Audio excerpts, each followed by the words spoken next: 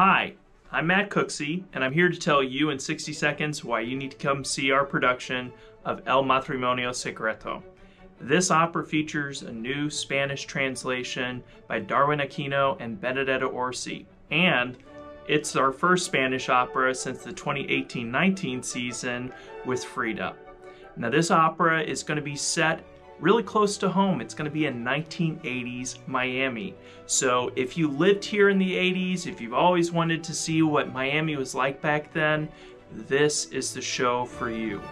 And if you're more of a music person, this has got you covered. The music by Cimarosa is very similar to Mozart and his contemporaries, but there's a lot of ensembles where people are singing together. So you get to hear opera singers doing their stuff all together, all at the same time.